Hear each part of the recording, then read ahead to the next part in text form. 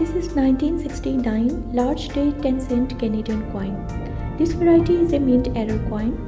Now, the regular 10 cent coins produced in 1969 were entirely remodeled.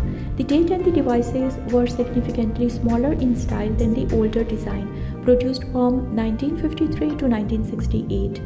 However, only a small batch of coin was accidentally minted with the earlier reverse master die, and thus the dates were larger.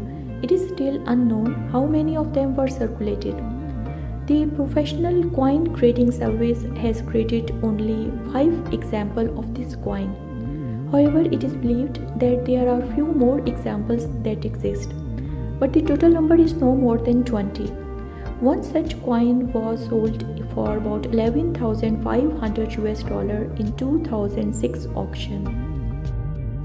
Okay friends, thanks for watching. Please like, share, comment and subscribe to my YouTube channel for more informative postage stamps and coins video.